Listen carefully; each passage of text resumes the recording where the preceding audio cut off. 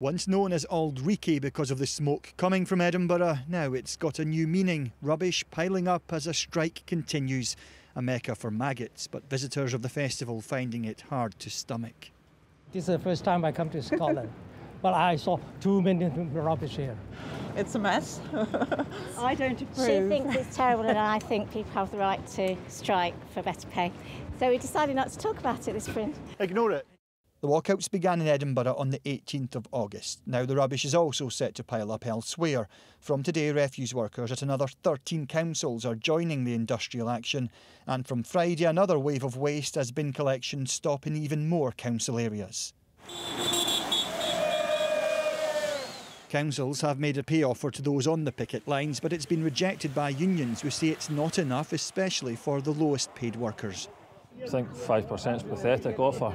Workers in England, Wales, the North of Ireland are getting almost double, being offered almost double that. Getting a lot of support for the public. But as I say, nobody wants to strike.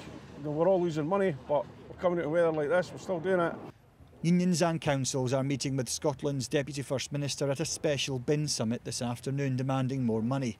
The government, which put forward £140 million for the latest offer, says the UK government has cut the Scottish government's budget and not adjusted it for inflation, exacerbating the financial situation for both government and councils. Nevertheless, we have sought to do what we can within the resources available to us to support a meaningful revised offer in the face of the cost of living emergency. And how do you feel seeing this? It's a terrible advert for the city, to people from around the world. Hoping for a resolution, those who take pride in Edinburgh's rich heritage. There's also a kind of public health issue, and we need to remember that actually people live in places like this. And indeed, we've seen some businesses actually close. How concerned are you about vermin?